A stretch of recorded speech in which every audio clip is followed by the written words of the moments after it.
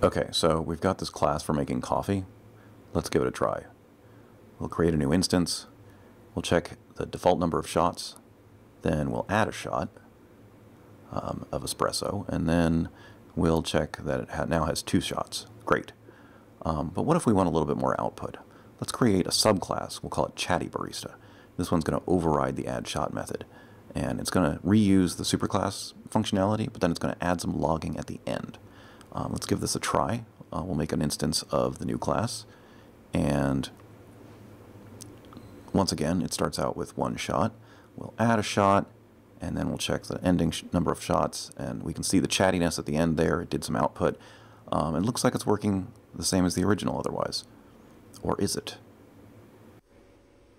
Let's reveal the output of add shot. And oh, look at that. It's nil, where the original returned 2. Now we could fix this by capturing the result and returning it. But there's another way I like to do this, which is a little bit more elegant and harder to screw up.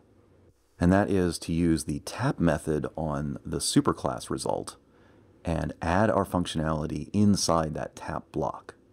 This way we're not introducing a new variable, and we have a very clear place visually to add new functionality without changing the result.